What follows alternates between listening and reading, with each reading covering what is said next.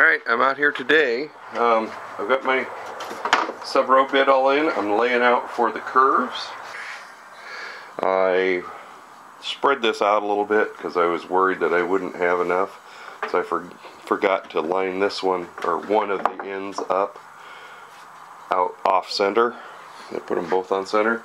So I added a little bit of extra sub roadbed material just to give me something to work with.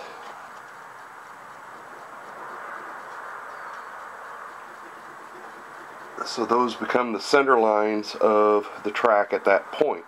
So now that I've got some sort of guide laid out, I'm going to mark the center line of the parallel track 1.3 inches away. So here I've got my little pieces of masonite. You can see I've cut a bevel on each side, and that's the standard roadbed thickness, or sorry, roadbed width. Okay, and so those will go right here on the end, and I usually leave them hang out. They're a little bit longer than 3 inches, but that's all right. I usually hang them out a little bit, and then I'll sand that end flush. And for this part, I just use regular wood glue. The Gorilla Glue's a little too sticky. It works well, but one of the things that I want to do is give myself some working time, because you want to check these for square and adjust them. Make sure they're on center, and they don't have to be perfect, but close. But I want to adjust them for square this way, because this is really important. So square to the face and level. We don't want to hump up or down, and if you need to, you take a piece of paper or something and shim that to get it square. These look real good. And then make sure it's square to the faceplate that way.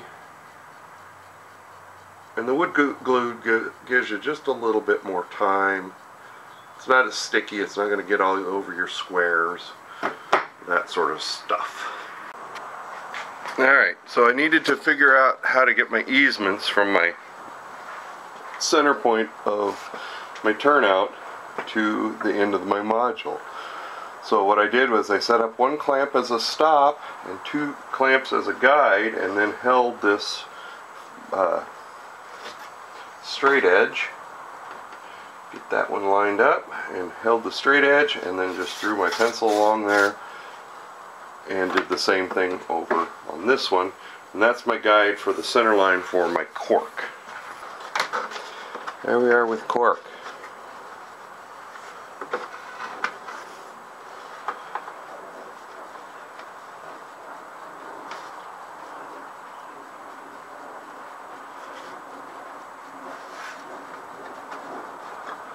I need to find my T-pins, don't I? And you can see that this needs a little bit of shimming, so I needed some cardboard to fix that. I'll be right back. Yeah, I wanted to move you in a little tighter, and I don't know if you can see this, but so I've got my square on here. Now this part is, the masonite's pretty square on both of these. Okay, but you notice that my cork roadbed is not quite as tall, and so I need to shim that and make a transition down, and I'll make it about that long. And to do that, I'm just going to use well, this is a butter carton, either a butter carton or a cereal box, whichever one is the right thickness. Okay, so we're going to spread a little glue here,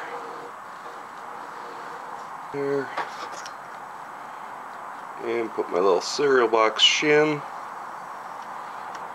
in place.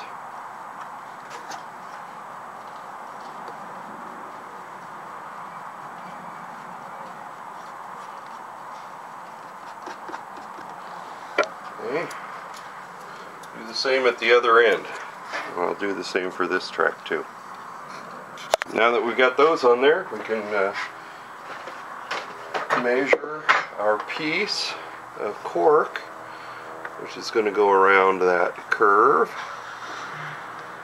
So we're going to need a little filler piece down in there. So I need to remove some, and we'll just squirt some glue out here.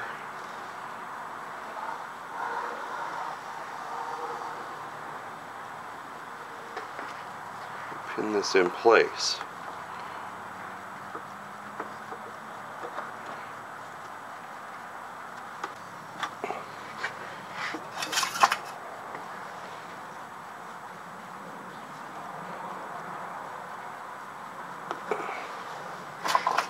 We'll get the T-pins out.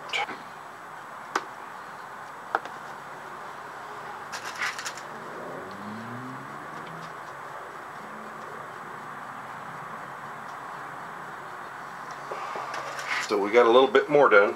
We're moving on here.